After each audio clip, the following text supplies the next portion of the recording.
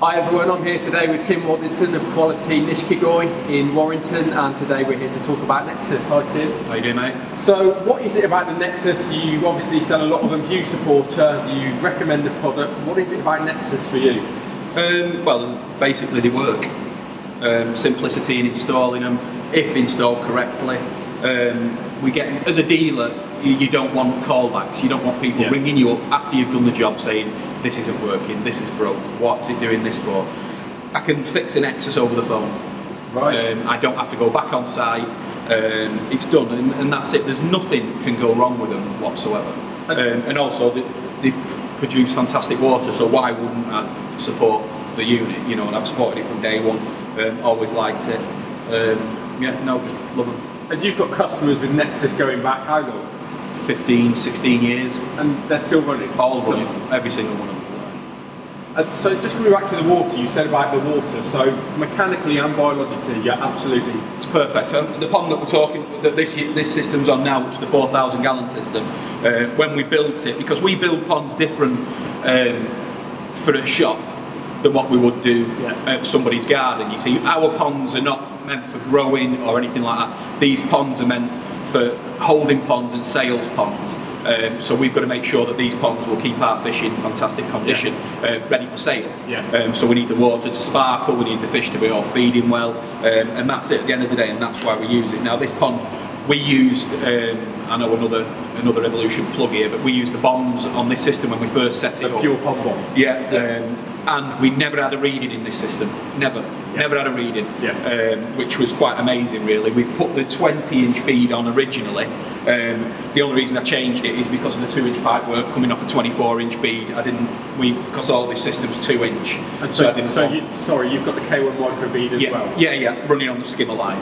Great. Which now for ponds of 4,000 to 5,000 gallons, that's our only recommendation. Them two units will give you better water quality than anything. And so you say about water quality, how many fish can this pond hold? I mean, the load on this must be... Well, before we built our quarantine system, this was our main quarantining pond, especially in the October times when we brought the large fish in. The first year we had this running, we brought in, 60 boxes of fish went into that pond. So you're talking probably larger fish, you're talking about 200 pieces. Right. And they quarantined in there with no problem whatsoever, no problem, no readings, no nothing. Right.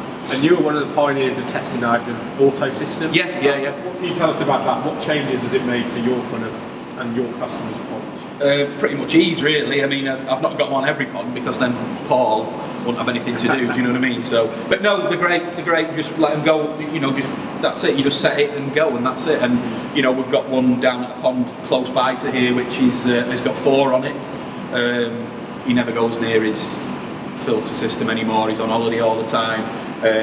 If anything, I've lost money by not doing maintenance on the system anymore. So no, and the first one we put on there, it's still the demo unit that we kept on there, and they've still never missed a beat. Any tips on frequency of cleaning with these? Is there a setting you prefer? Well, it makes no difference because the thing is with them, I think a lot of people now, there are a lot of people on water meters, so it will sort of like, you know, it will stop people cleaning it as often as they'd want to do. With any filtration, it's the same. But the middle system, people think that they might have to keep it running or, you know, keep the bacteria going. You can clean that every day.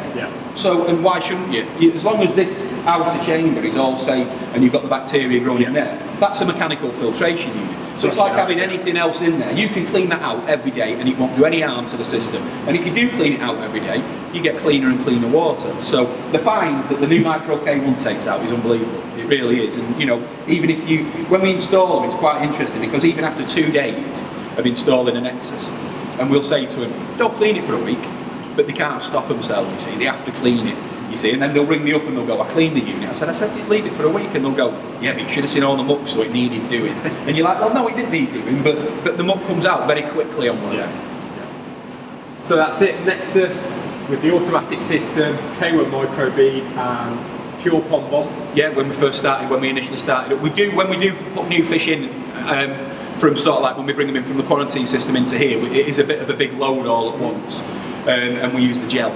Every time the filter cleans itself, we'll just put a cap full in and top it up. Pure filter start gel, you're putting it into the moving bed? Yeah, into the moving bed. Yeah, brilliant. Okay. But not a big amount. Thank you very much. Yeah, no problem.